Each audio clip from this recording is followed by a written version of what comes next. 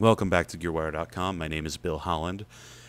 A lot of people don't necessarily dig in as deep as they could into the plugins that come with Logic. Now, the Klopfgeist is actually a really easy way to add really strong sub-bass tones to your mix. A lot of people don't know this, and they try to get that with the ES2, which can deliver really good sub-frequencies, but this plugin is designed for this purpose. This is like its purpose in life is to make really good sub-bass. So what I've done here is I've duplicated my bass line, the funk synth bass up here that I made with the ES2, but now I've doubled it up with the Klopfgeist. Now see what this does for us. So without and with.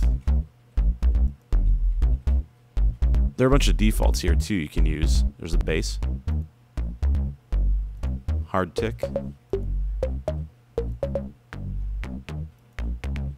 kick drum long,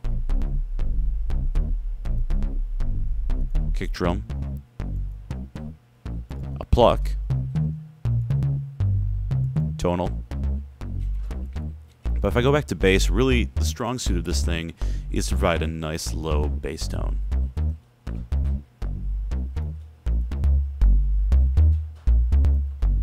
Notice here it's at minus 12 semitones. I can take it down to minus 24. And it's just barely audible on my headphones, but on a club system, you're going to hear that booming throughout whenever you drop that. If I mute my regular bass real quick, that's some wall shaking bass right there. That will wake people up at 2 in the morning if you're driving through your neighborhood playing this.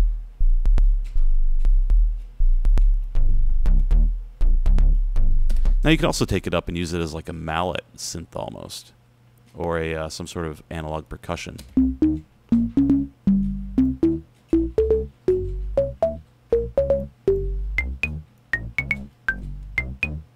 Or go way down.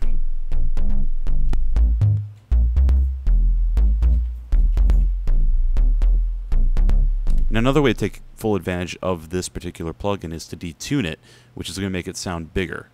I'm going to turn off mono really quickly here. I guess it won't let me, so we'll leave it in mono. But let's go to detune. So you hear it without detuning. That's the sound right there. And now detune it.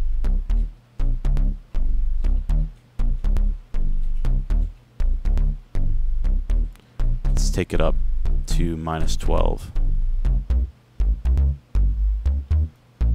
So without detuning.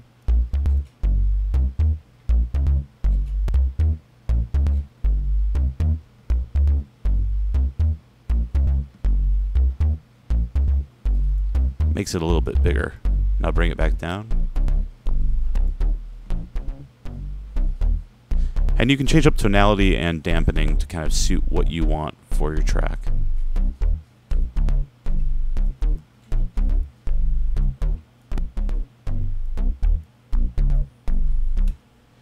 Well, that was the Klopfgeist, one of the plugins that comes with Logic 8. For now, this is GearWire.com, and my name is Bill Holland.